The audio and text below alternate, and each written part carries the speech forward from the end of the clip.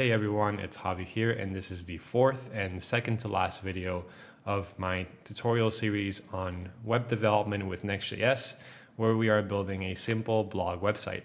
In the last video, we learned how to pre-render blog data using getStaticProps. And in this video, we're going to be taking that to the next step, using that blog data in order to create statically generated dynamic routes for each of our blog posts. If you happen to be new to my channel, then welcome. My name is Javi and I make weekly videos about product design skills, principles, and practices to help you bring your ideas to life and build digital products.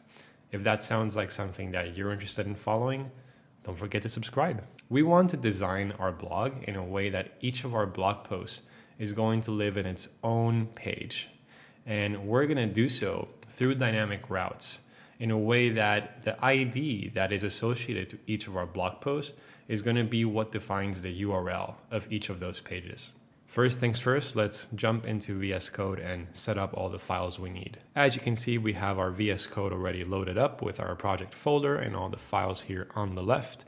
If I were to go to the browser, to our local host, you can see that this is the state where we were last time, where we configured the layout, and most importantly, this information right here that we are fetching through getStaticProps from our blog posts that are inside our file system.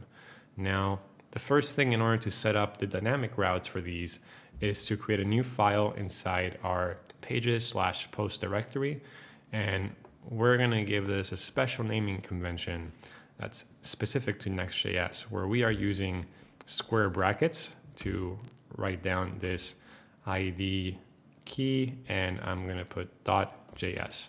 So these brackets in Next.js is the nomenclature that conforms a dynamic route. At this stage, we can also go ahead and get rid of our first post.js since we're not going to be using that anymore. So let's delete that one. There we go. And now for the time being, inside our ID.js file, we can just come over here to the Learn documentation and grab this code snippet for the time being, which is just going to make sure we have our layout component in there for styling, as well as a little bit of a placeholder post function here with the layout wrapping it. So I'm going to hit save for that. The next step that we're going to want to do is open up our post.js file inside our lib folder here, and we're going to add a new function called getAllPostIDs that's going to return the list of file names in our post directory, which is going to become handy information in just a second. So let's go ahead and do that. We can even remove this if we want to, and I'm just going to hit save to make sure that is in place. And now we will import that inside getStaticPaths, which is what we are going to introduce inside our dynamic route.js file.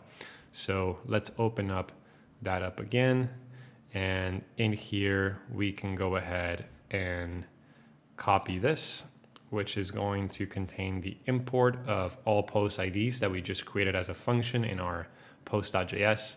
And we are going to also add the following code above the post component. Now that we have this function in place, we can go back to our ID.js, and there is some code here that we're going to want to introduce. So the first things first, right? We want to make sure that we are importing that data that we're getting through posts into our ID.js in order to get that list of IDs from all of our blog posts. And the last piece that we're missing here is just a function that's going to be able to leverage that data that we just imported. And we're going to do that through a new function called getStaticPaths, which is going to be assigning all of that data to the paths variable here. So I'm going to simply copy paste this into our ID file, and we should be good to go here.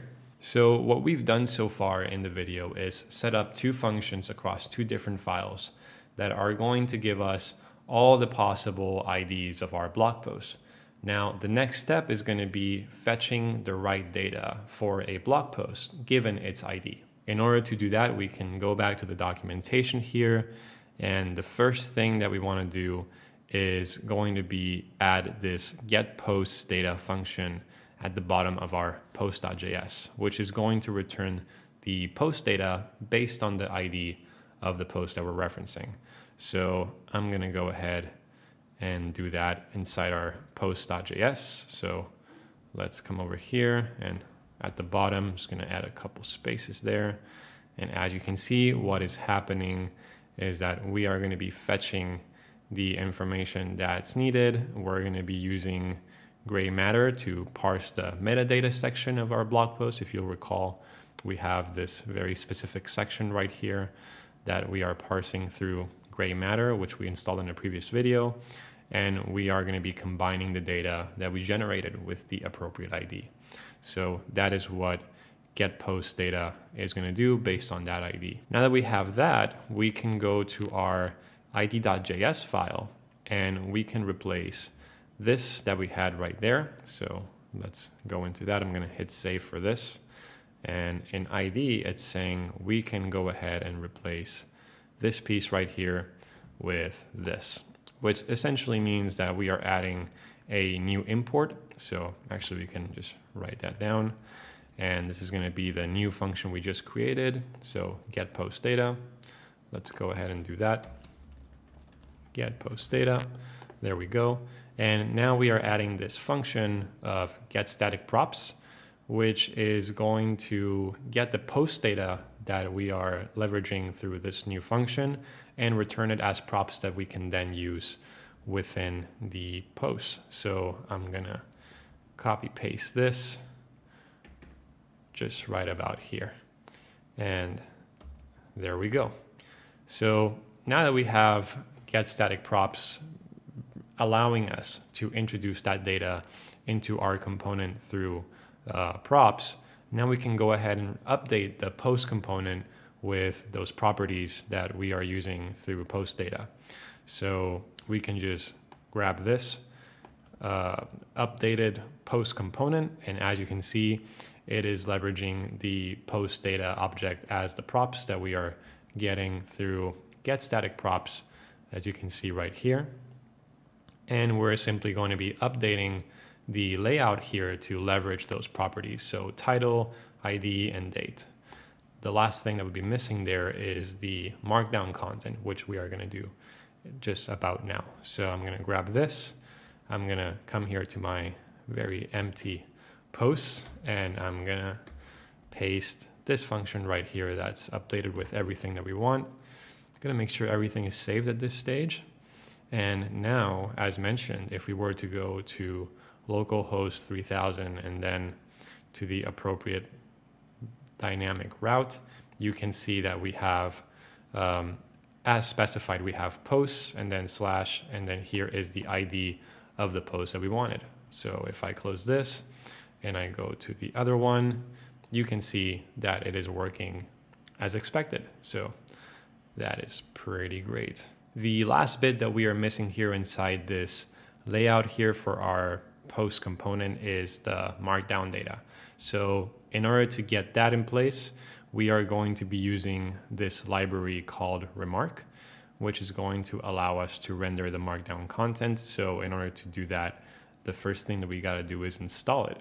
So I'm not going to close this terminal right here because it's got my whole local host thing going on. So I'm just going to create a new terminal through the VS Code. And as you can see, you can switch between terminals right here, very handy. And I'm going to just run this npm install remark HTML. So that should install everything that we need for us to make this work. So that works just as expected. And now we can import that inside our post.js. So let's go into here and we're going to add two imports, one for remark and one for remark-html. So let's go ahead and do that. Going to hit save. And now we can update the get post data function using remark. So I'm just going to go ahead and copy this and let's just quickly see the changes, right? So this is going to be inside that same file. So get post data, as you can see, it's the one right here. And I'm gonna be removing this and placing this one right there. So essentially here, the new stuff that's going on is this one right here. So we are processing the content through Remark, and that is going to be converted then into a content HTML variable that we're then going to be referencing inside our post page. I think it's worth mentioning here that there is an async keyword, and that is because we are fetching the data asynchronously from Remark. And that means that we have to do one other change in the way that we handle get static props in id.js. We have to also include the keyword await. So let's go to id.js, and we have to come here, and as you saw, add an await here right before get post data. So let's do that. Let's add await, hit save, and that should be good to go. Now, in order to actually see the markdown content inside each of our posts, we have to update the post component inside our dynamic route file. And we're going to be doing that by rendering content HTML, which is a variable that we just described. And we're going to be using the dangerously set inner HTML component. If you're curious about why that's named the way it is, have a look at the link here from the React documentation. It's just basically something around security. And then, so let's go ahead and do it. So I'm just going to copy this whole thing for simplicity, and inside id.js, here you see we have our existing post component. Let's get rid of that. And I'm going to hit save on this one. So now we have post leveraging post data. We are getting title, ID, and date from post data. And then we have another div here that is going to be converting or rather it's going to be rendering the markdown data that we got through Remark. So if I hit save, and now we go back to either of these websites, we should see that we have all the information that we wanted for each of these posts. So as you can see, we have these that are being handled through this section right here, through post data that we are getting through get static props. And also the second piece is through Remark, how we are rendering the markdown content. So that is for one of the posts, and then the other one is going to be this one right here. So there we have it. We have successfully taken everything that we wanted in terms of the data for our blog post, and we put it into a dynamic route. Before we give this a wrap, there is another section here inside the Learn documentation that I just want to quickly walk you through and then show you the end result. It just has to do with polishing. So as you can see, there's a couple of steps here that I encourage you to take in order to polish up your website, because in the next video, we're going to talk all about deployment and actually getting this into a deployed version through Vercel. So these are just the last few things that you're going to want to do before you put this into production. I could go ahead and show you my website here, which I have created using the Learn documentation here from Next.js. And you should end up with something like this. So as you see, we have this section here that we've added, and now it's properly styled. And you see that if I hover over this, it's going to the appropriate dynamic route that we set up in this video. If I click here, you can see that we have the title tag appropriately giving me the post ID for that title. And here you have all of the content that we just configured, properly styled. So you see this one is using the CSS utility snippets that we have. The data is properly formatted, and all of this information here is properly formatted as well. And that is all for this video. So as a quick summary, what we looked at is setting up dynamic routes for each of our blog posts in a way that now if we head over to our index or homepage, you'll be able to have a list of all the blog posts that you've defined through your file system. And these are going to be properly linked through those polishing details in the end, where we are interconnecting everything through the link component. And then when you go into each of those, you have, first of all, a section that you are getting through get static props and post data. And then at the bottom, underneath that, you will have the markdown content that is rendered through a library called Remark that we installed also in this video to get you all the content you need for each of your blog posts statically generated through dynamic routes. In my next video, which also happens to be the last video of this Next.js tutorial series, we're going to take everything that we've created up until now and deploy it using the Vercel deployment platform. As usual, I hope that you found this video useful. If you did, don't forget to give it a thumbs up. And as always, if there is anything that you would like to share, or you have any questions or thoughts about anything that we covered in this video, don't forget to mention that in the comments section below. I hope you're well and stay safe, and I will catch you in the next one.